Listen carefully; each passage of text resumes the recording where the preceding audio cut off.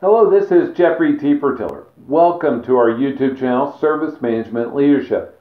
Today's video is the fifth in our series, adapted from a CIO magazine article that said 8 common project management mistakes and how to avoid them.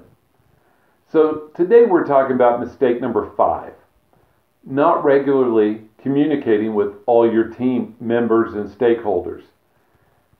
While most project managers communicate very well at the beginning, it's easy to lose track, especially if it's a long project, lose track of those regular communications, those weekly meetings, maybe twice a week, 3 times a week. And so in order to have successful project management, we need to make sure that we are in constant communication with those who are executing and producing those deliverables, as well as the stakeholders. How often do we communicate these expectations from our developers and the workers? How often do we communicate those expectations over to the business and vice versa? That's what communications from a project management point of view looks like.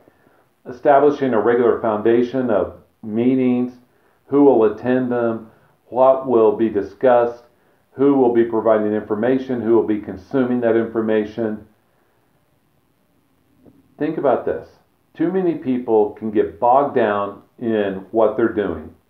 They can bring your meetings to a screeching halt in minutia, but they won't as long as they feel like they're free to communicate, free to express their worries, express their hopes. You all know how it is in a project. There are people who are very unhappy. There are people that are very happy. There are people who are pessimistic, people who are realistic. And having regular meetings helps the team understand the expectations.